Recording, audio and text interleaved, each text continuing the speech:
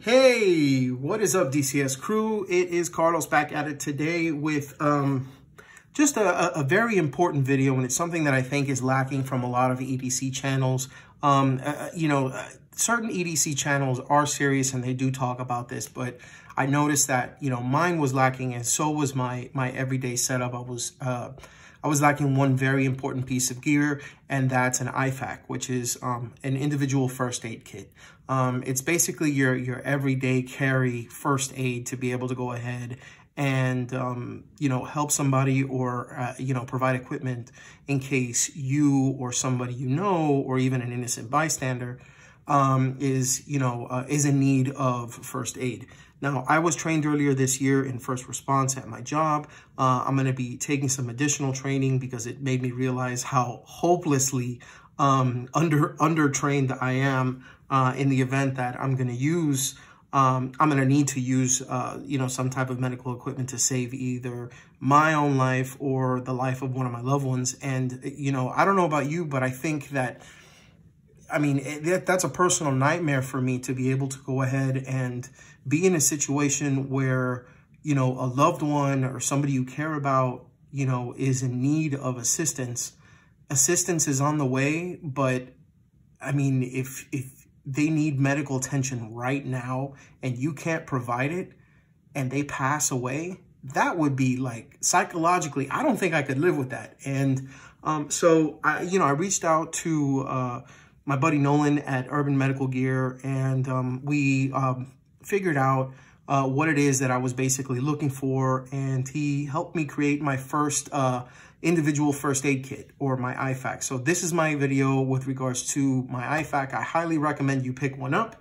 And so stay tuned. After the credits, we'll go ahead and talk about what's in it and what I recommend moving forward. So stay tuned.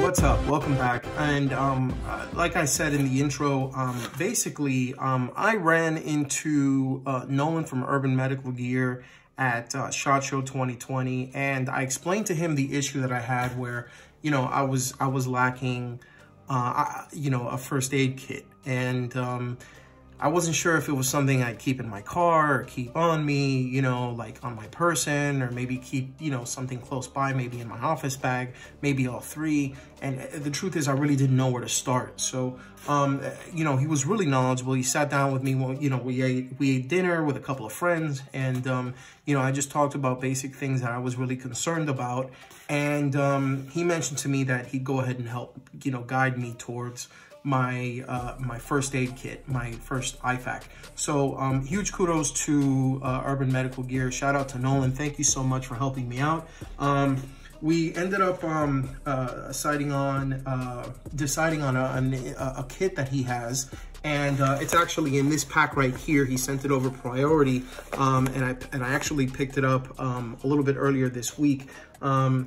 And as I wanted to go ahead and mention that this is actually part one of a two-part series on building my first aid kit. And this one is from Urban Medical Gear.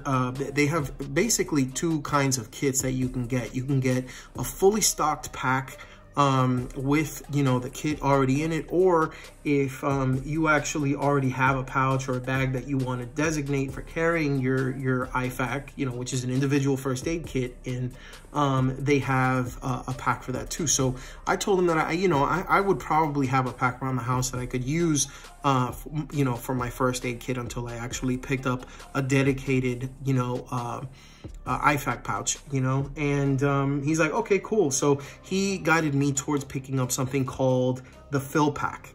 Okay, and the Fill-Pak is currently running about $80 on the Urban Medical Gear website. And so yeah, let's go ahead and see what's in here and see what he sent out. He's got a couple things in here, and I'll just kind of go over what's in the pack and just what its uses are. So Now, first and foremost, he was kind enough to go ahead and send the breakdown with a little note thanking me for the support. And thank you, Nolan, for helping me out, actually, because this is going to be a huge help. And hopefully I don't ever have to use this. But in the event that I do, you know, it's going to be a huge thanks to Urban Medical Gear. So be sure to go ahead and check out their website, urbanmedicalgear.com. Okay, so first things first, he was kind enough to include an Urban Medical Gear shirt and a morale patch, which is cool. I can go ahead and put that onto my my pouch, and I know that that's going to be my dedicated first aid pouch, which is pretty dope.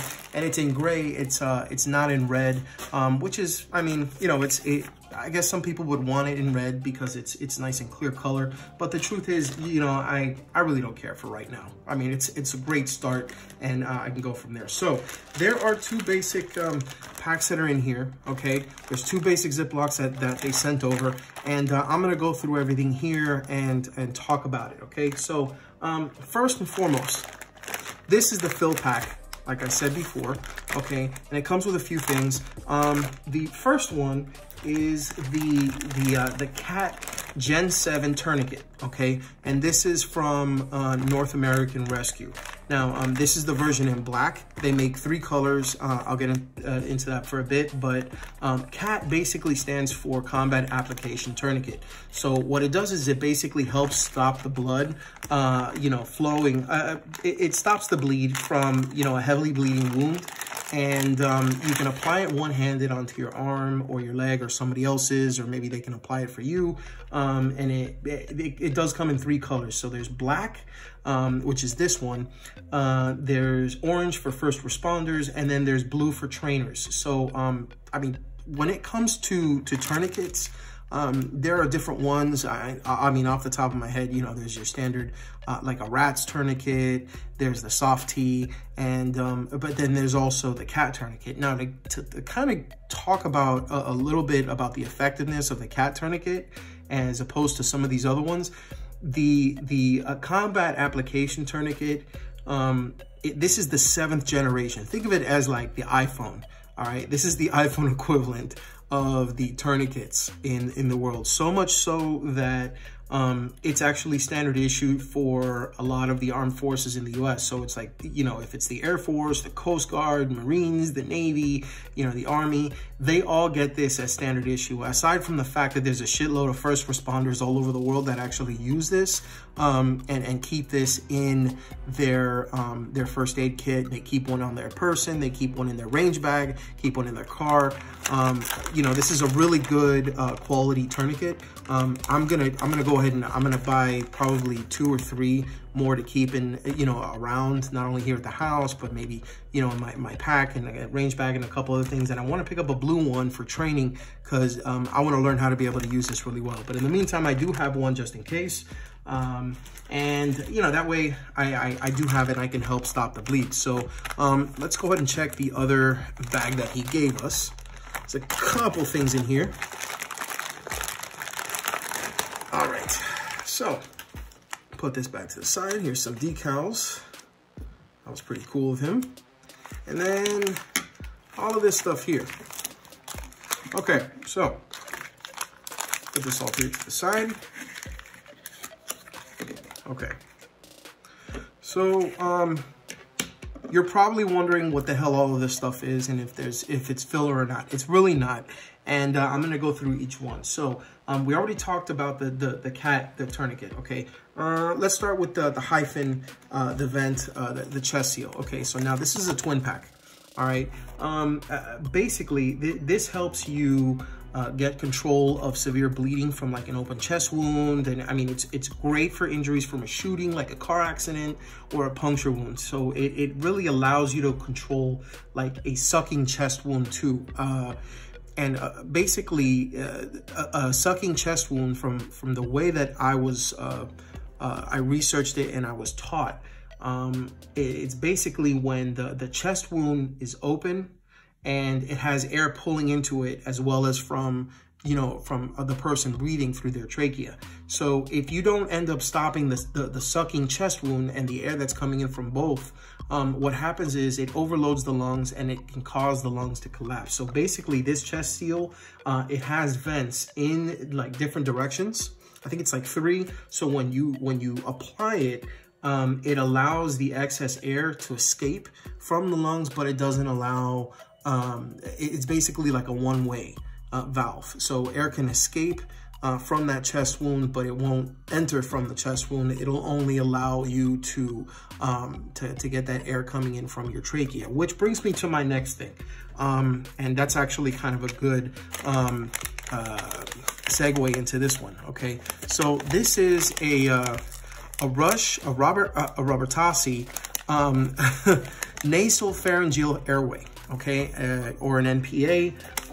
They call it, you know, a couple of things. So basically the reason why this is in here is because of the fact that, I mean, it helps secure the airway through your nose, and it comes from, they actually have a couple of different names for this. They call it an NPA.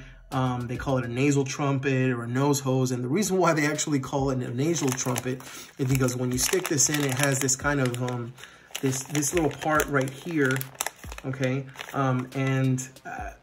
Basically when someone loses consciousness, the muscles in your jaw are known to basically relax, which causes the tongue to kind of slide back and block their, you know, the airway, you know, into their throat. So this is one of the tools you can use with lubricant that's actually, you know, taped onto here. And, you know, you apply it and you slide it into the nose and open up their airway to breathe without any obstruction. So the flared end that's right here is actually designed to prevent the whole thing from getting sucked into the patient's nose. Which, I mean, in all honesty, it's a no-brainer. It would kind of defeat the purpose of opening the airway if this ended up getting sucked in. So this is actually a pretty smart thing to have. And like I said, you know, you would need some type of lubricant. This is a water-based lubricant you can apply to the shaft part of the NPA, and then you can go ahead and apply it. This works extremely well with the hyphen vent, and I mean, like I said, this stuff is all very intuitive. The expiration date on this one is March of 2022, and this is a relatively cheap item, so I can always keep updating it. But as long as it's sealed, it should retain its purpose. This is just a one-use thing, so you know, you use it, and then you can just go ahead and pick up a second one. I figured that'd be a really good thing to use. And okay, so let's see. Let's go to the next thing. Okay, we'll talk about the S-rolled gauze. Now, this is from North American Rescue. Okay, this is basically 4.5 inch wide. Okay, and 4.1 yards stretched. So the S-rolled gauze basically is the standard option for the Fill-Pak. You can also pick up a Quick Clot or the Celux, I believe that's what it's called, the Celux or Celux Rapid. I actually just opted for the standard gauze, but most likely I'm gonna pick up some Quick Clot or Celux in the future, since you can buy it pretty easily from places like Amazon. When you use this with a compression bandage, it can actually help control excessive bleeding, but it's mostly used to pack wounds and basic bandaging. So this one kind of like hits hold for me because I had to learn to pack wounds a long time ago. Just to kind of, you know, get off the subject for a second, I have Crohn's disease, and in 2006, I had surgery, and the surgery was a success. However, there were a few complications in which my wound wasn't closing properly. I had been using a steroid, it was called prednisone, and depending on the amount of time you've been using prednisone is the amount of it can actually hurt the body's means of basically healing itself. So what happened was, when they closed me up and they stitched me and they stapled me, the wound started to open up from the inside. And it was, you know, it was closed on the top, but then a very thin film of skin started to become more and more transparent, to the point where eventually it was going to pop open and I was going to have an open wound. So what they ended up doing was they actually created an incision in the area that I had surgery, and you know, creating the opening wound, and they used, I think it was silver nitrate to treat the area. And they advised me that because of the fact that it wasn't bleeding or anything like that, in order to facilitate better skin growth, they gave me specialized bandages. One was like a salted bandage, and it was to help cure the area, and the other ones were collagen alginate bandages, and it's basically collagen alginate impregnated gauze. And what I needed to do is, after, you know, taking a shower every day, I had to go ahead and, you know, basically use the bandage and pack it into the area, basically, like, you know, just kind of like packing it in to create, to facilitate, you know, just the packing of the wound and then covering it overnight so that the collagen alginate that's inside of that impregnated gauze could actually heal the area, which started to, you know, help facilitate a quicker heal. So then I would use less and less each day until the area filled up with scar tissue and it was basically healed. So this is basically what you would use the gauze for. The S-roll gauze is something that you can, you know, use, like I said, in tandem with a compression bandage, and it can help control like any excessive bleeding, but you can use it for just basic bandaging, you know, for quick, you know, small wounds, superficial wounds, stuff like that, that don't need really excessive stuff. And you can use it to pack wounds too. So this is actually really good to keep on you. Yeah, I gotta tell you that this one actually hit home. So I'm kind of glad that Nolan picked that one up on here. So okay, so this one right here is the ETD mini responder, also from North American Rescue. And you're gonna see a trend. There's a lot of stuff that's gonna come from North American Rescue. They are a great resource. Okay. So this one actually comes with the directions to be able to apply it, and it's a 4-inch ETD mini responder. Basically, it's a compact sterile pad, and it has a compression badge wrapped up in it's a shrink wrapped small package. Okay, so the sterile pad itself, it measures 4 by 6 inches, and it's paired with an elastic bandage that's about 42 inches long. And then it all comes sterilized from factory. They're just like this, and it has your choice of both, you know, hook and loop, as well as a C-clip to kind of close and hold the whole thing in place. And I you know, it's great, obviously, you know, to be able to go ahead and dress any large, you know, severe wounds. And with that compression, you know, it could save you a lot of time between using just, you know, after using the tourniquet, to be able to go ahead and close up the wound. So just an FYI, that's a great setup right there. Okay, so this right here is the Bear Claw glove kit. Okay, this is the standard that comes with it. This is the large, and basically it's a pair of gloves that have been rolled up and basically tied up like this, just for space constraints. Okay. So these are nitrile gloves, all right? And there's a reason why they're nitrile and not like latex, but I'll get into that in a second. So basically, these are non-powdered gloves that they are gonna basically provide protection against, you know, any bacteria or viruses, or, you know, any foreign, you know, liquids and substances that you would basically face if you get into contact with like mucus or blood when you're providing first aid. Nitrile gloves are actually really good for handling, you know, very toxic chemicals. So that's another reason why, you know, these are used, as well as they are a really good option to keep in your first aid kit instead of latex gloves, or, you know, like powdered latex gloves, because there are people that are out there that can suffer from a latex allergy. And this is probably going to be the worst possible time that you find out that you suffer from a latex allergy, or that you apply first aid to somebody and you find out that they suffer from a latex allergy. So keep a pair of nitrile gloves on you. I mean, I think you can get like 100 pairs for like 10 bucks, you know, in most places. This is actually a pair that is already ready to go, and it's been compacted like this for easy storing. So there's that as well. Okay. Okay, so we're back to the final three. Oh, okay, we'll start with this one right here. This is a Mylar blanket from Quite Easy. basically it's a survival blanket, okay? How do I explain? Okay, so I'll say it like this. They use this material, this metallic reflective material, okay? They use it on spacecrafts for thermal control. And the design itself, you can actually use it like this as a reflective, like a distress beacon, in case, you know, you're stranded, or, you know, you need help or anything like that, and you know that help is in the distance. Or you can unravel this from the plastic bag, and you can wrap it around somebody and help them retain heat in their body.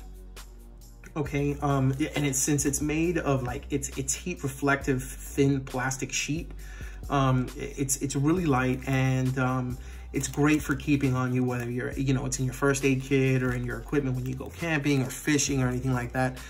This is actually really cool. It says that it's waterproof, it's weatherproof, it retains and reflects 90% of your body heat. And yeah, I mean, I think that it's something that, you know, I mean, look at it. It's just to kind of give you a kind of dimension, so you can see how you know, thin it is. It's actually just about, I mean, even with the packaging, it's just about the size of a Sharpie marker and about as thick. So it's definitely worth keeping on you. This is something that I have been thinking about getting, and I've seen it before, but I didn't end up getting it for whatever reason, and I got one now. So back to the final two. Okay, so we'll talk about the Sharpie real quick. Now, you're probably wondering why I have a Sharpie and why it's a fine point Sharpie, okay? The fine tip Sharpie is actually the industry standard. Once I actually got into a conversation with the first responder, like the instructor from the first response course that I had at the office, and he mentioned that it's actually the industry standard for first aid kits because basically they can write on almost any surface. They can resist any, you know, fading and contact with liquids and stuff like that. And you can use them to write notes or, you know, mark important things, you know, like if you have a tourniquet and you need to go ahead and write the time that and the date that you applied the tourniquet, you can actually use that. And that's the reason why it's the fine tip point and not one of the other versions. Do I have my other version of it here? Let me see, where the hell is it? I know I had it nearby. Of course, oh, here we go. And this is like a chisel tip. So you can see what it is that I'm talking about here. Okay, so you can see there, that's a little bit easier. So instead of that, it's a nice finer tip for you to be able to go ahead and write on, okay? And write with. And that's the reason why the Sharpie is actually part of the kit. So very nice, very intuitive. And that brings me to the last thing that was included, okay? And these are scissors. Now, you're probably thinking, well, Carlos, you know, you carry a multi-tool and a pocket knife. What the hell do you need these for? Basically, excuse me, these are 7.5-inch shears, okay? And they're really strong scissors that have a blunted, rounded tips, as you can see here, okay? And the reason why they are actually on here, aside from the fact that, you know, they're good to cut tape with, you can cut strapping like belts, you know, leather belts or seat belts, you know, cord and clothing and stuff like that to administer first aid. The reason why is because these tips, okay, they're blunted to keep from basically cutting the patient and causing any further injury during, you know, an emergency. So the last thing you need to use, and I mean, it's nice to have it as a just in case, but the last thing you need to use is your pocket knife or, you know, your multi-tool or anything like that that has a sharp tip, because it could puncture something and make it make the issue worse, you know. And then I mean, between, you know, the stress that you're going through and having to deal with all this, and then the stress of the person that may actually still be moving and freaking out, you know, you can inadvertently cause more damage using that stuff instead of something like this. So if you happen to puncture somebody, I mean, or you know, hit somebody with this, these are blunted tips, so it's not going to mess them up. So basically, this is everything that comes with the Fill-Pak. So I'm gonna go ahead and put everything else back here so you can see everything that you're getting for the money. I mean, you're getting some serious, I'll put their logo right there. You're actually getting a lot of stuff. You can see here, you got the 2-pack of the hyphen vent, you have the cat tourniquet, and you have the S-roll gauze. I'll just go ahead and put that here too. And yeah, I'll put the Sharpie right here. You know what? Here, I'll take this out just so you can go ahead and see the cat tourniquet as well. The Gen 7 cat tourniquet. Okay, here we go. So that's basically, you know, this is the kind of stuff that oh yeah, by the way. Sorry about that. So this is the stuff that you're going to be getting, okay, when you pick up one of these setups. All right, there we go. All right, I'm pretty sure I got everything there in the picture. I'm sorry if I don't, Nolan. I tried my best. So this is basically everything that you're going to be getting in the Fill-Pak. And the reason why I picked this up is because I figured that I would go ahead and use one of my existing packs.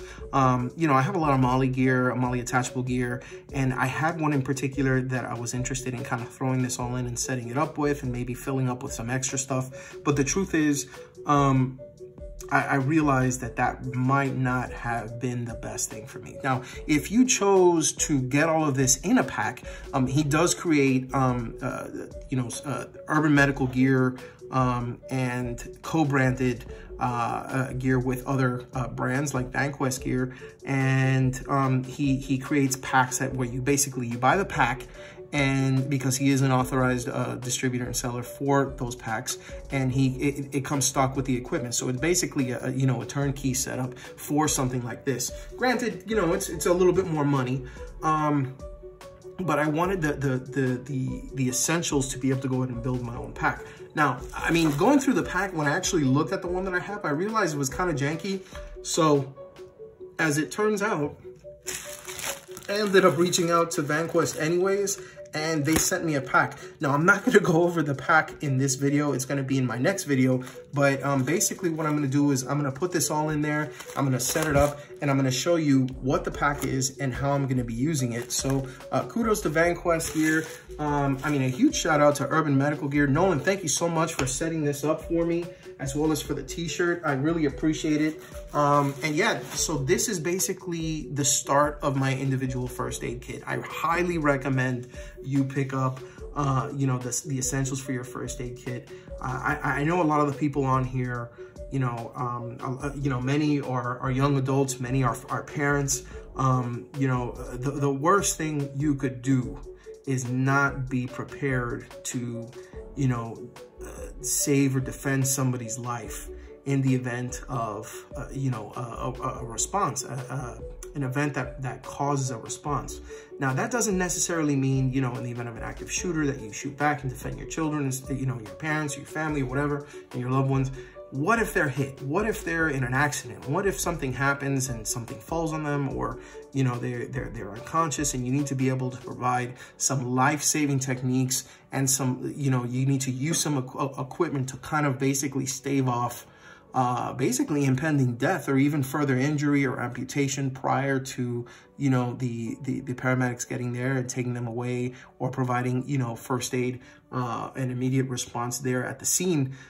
These kind of things, these are the basics that you need, that you can start off with and basically build on to be able to go ahead and create the first aid kit that could save your life. And I mean, if it's used properly, these will save a life. And now I pray that, you know, everybody around me is blessed enough to not have to rely on me to use these, because I feel that just, you know, being trained once isn't enough. This is something that requires constant and continued education. But I am going to try and learn a little bit more. This is one of the things that I really wanted to kind of take the channel into a different direction and talk about this, because these are things that, you know, people take for granted. I mean, you know, you have situations where you carry, you know, a really nice pocket knife. Like right now, I'm carrying the Williamson Copenhagen. This is the Chips as a frame lock. You know, this isn't cheap. I mean, you can get, you know, the Brynite, the PT-28. This is actually a holster that it comes in. You know, there are a couple of things that I have around me, you know, that cost a pretty penny. Like, for example, being able to get the holster set up, and then, you know, the firearm, the magazines, and the extra ammo and stuff like that. You know, all of this stuff, for the most part, costs way more than what you would need to go ahead and pick up a good quality working first aid kit. And unlike those things, these can actually save a life with the right training. I mean, granted, yes, they can prevent something from happening and they're good tools, but these are the tools that you need to be able to go ahead and potentially save a life, save a child's life, save an elderly person's life, save your life, save, you know, a loved one's life. Why would you leave something like that up to chance that somebody else has that opportunity? At the end of the day, you need to go ahead and take charge, and you need to be able to go ahead and get the training, you know, necessary to be able to go ahead and save somebody's life. And aside from that, these are the tools that you can use to be able to do so. So I encourage everybody, you know, to get training, you know, stop the bleed, TCCC, first aid, talk to the people in your office, talk to the people at your job, people that you may know that are in, you know, the medical industry, you know, that work for hospitals, that sort of thing, nurses, first response, you know, ask them what they, you know, would normally do. I recommend urbanmedicalgear.com to go ahead and pick up this kind of stuff. It's great for urban survival. It's great for first response and reaction. You know, there at the moment, they use, you know, North American Rescue gear. They use the cat tourniquets. I mean, all of this stuff is standard in almost all, if not all, of their kits. So check them out. Again, it's urbanmedicalgear.com. Thank you so much for watching. This is going to be part one of the two-part series. The second one is probably going to be all of this set up into my my VanQuest pack and the unveiling of what it's going to actually look like, you know, and what the basis of what I'm going to build on. So thank you so much for watching, guys. And just remember, you know, no matter what it is that you put in your first aid kit, I really do hope that you do carry a first aid kit. And I mean, just remember, if you EDC, think of DCS, guys. Thank you so much for watching. I'll see you next time. And again, shout out to Urban Medical Gear. Nolan, you're the man.